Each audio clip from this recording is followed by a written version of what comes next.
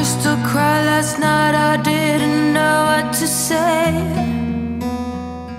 Guys, welcome back to my channel. So I'm going to show you how I sort of get the bedroom Insta-worthy. So at the moment it's sort of how it is when we first wake up, so pretty much an absolute mess.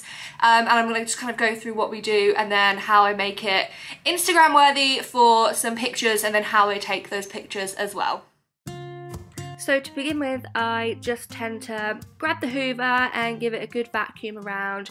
So I tend to do the bed itself. So this bed is from the Luxury Bed Company, and one thing I do love the most about the bed is how easy it is to clean. So I tend to just get the vacuum and then go around the edges of the bed and then on the top of the bed as well.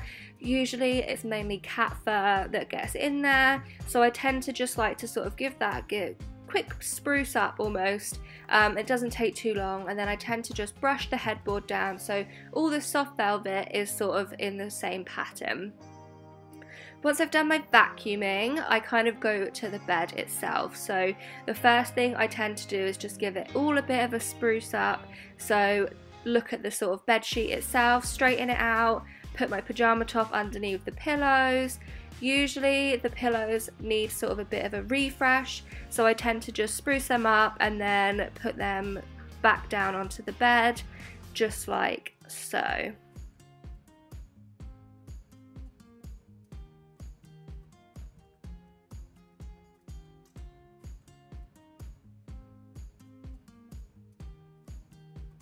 Once I've done the pillows, I tend to look at the duvet. So our duvet is quite a bulky duvet. It's a super king size. So our bed is a king size, but we went for the size up for the duvet itself.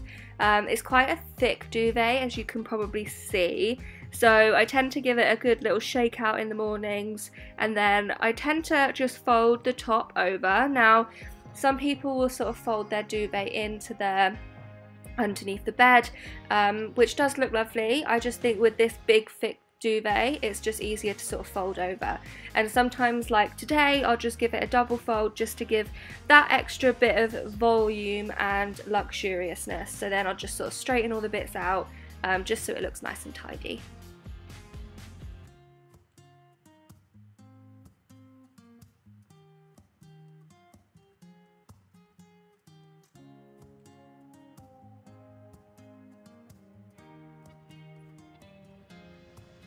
Once I've done the bulk of that bed, I will let that natural light in. Luckily on this day it was so sunny, and obviously for taking any photos for Instagram, natural light is your absolute best friend. So I just opened up the curtains. Usually I would have curtain ties for these, but the curtain ties are now the cat toys. So then I'll just grab the big cushions. So I have 3 of the large cushions that I have at the top. These are from a company called Dusk. And I always like to do the karate chop in the middle just to give them that sort of extra Instagram look. So I just have the 3 across the top, and then I'll have the smaller cushions across in front of them as well.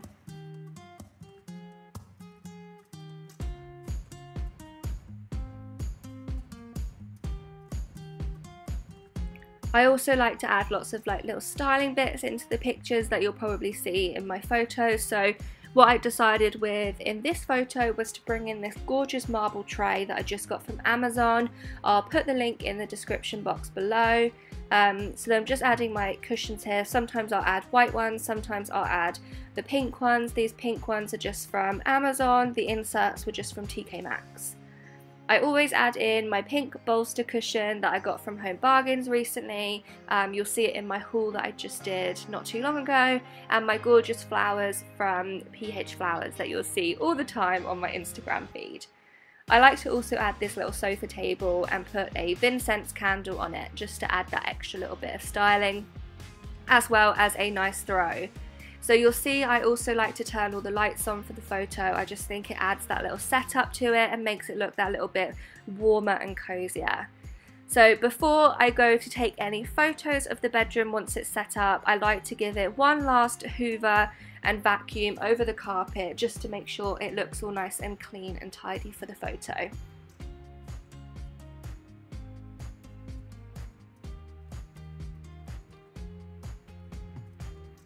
So for taking the photo itself, I tried to stand further back just to try and fit the bedroom in, as you can see.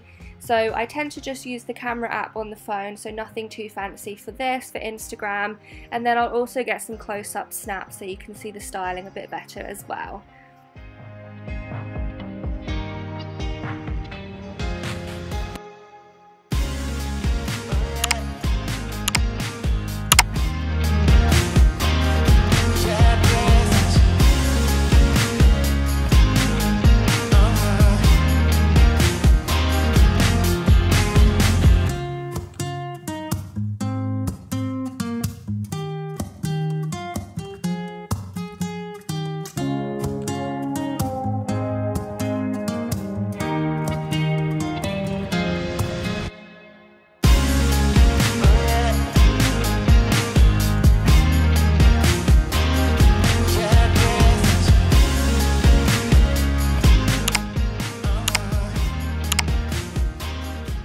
So to edit the actual photos, I tend to go into the Instagram app, and then I will pick the photo that I want to edit and I will open it up into the Instagram stories. So you'll have seen before in my other videos here specifically how I edit my Instagram for my theme. I'll then choose one of the Instagram preset filters, usually one of the last two there, and then I will save the photo. I tend to do a couple of these whilst I'm on the Instagram stories section, just so that I have a couple to play with, and then I can actually choose which one I want to put on Instagram.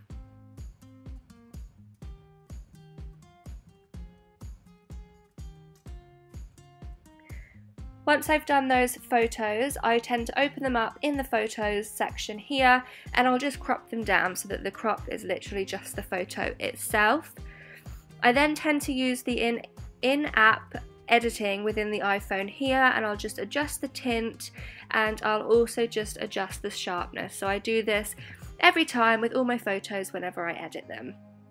So I'm just going to go ahead and do the exact same with the other photo that I did, which was just the slightly closer up one. So just cropping it, adding the tint, and also increasing the sharpness for that as well.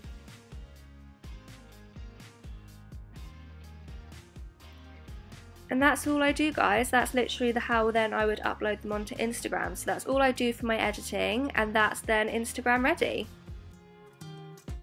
Right guys, so that is how I get the bedroom sort of Instagram worthy, and from the sort of mess in the morning to sort of staged, looking pretty and also ready for some Instagram photos. So I'm going to put a clip in the end here of how I actually go from having the photos that I took to having them ready to go onto my Instagram page. So what I do for editing. If you want to know more about that, I have a couple of videos that you can watch. My video on how to grow on Instagram will sort of talk to you about how to actually make this post go viral, and then my video on how to set a theme for your Instagram page will go into more about how I edit my pictures and how I keep my theme consistent on my page. So I'll put the recommendations throughout this video for you and at the end, so you guys can watch them if you're interested. But thank you so much for watching. Please remember to like this video if you enjoyed this, and please subscribe to my channel. It really helps me grow and be able to create more content for you. Thank you so much guys, and I will see you next time. Thank you.